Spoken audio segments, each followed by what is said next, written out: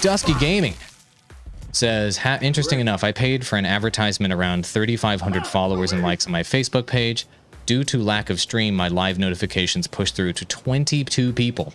So that's a good point. So if you guys are going to invest in advertising, but yeah, if you're going to pay for advertising on Facebook, you really need to, you really need to stream. Basically, you need to make it worth your while with streaming. Otherwise, it's just not going to work out for you. Like, you need to immediately start streaming. All right, reloaded.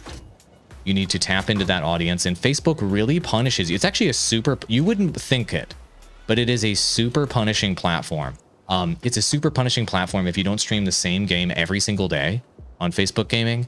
And if you try to switch games, it punishes you. So you have to be super active on Facebook Gaming to build momentum. I know, because my Andrew Perrin, colleague of mine, co-host of the Digital Drop podcast, streams every day like 6 or 7 hours every day. So he has tested it, and it's pretty clear how aggressive you need to be with streaming and how regularly you need to stream on Facebook Gaming in order to be successful there. So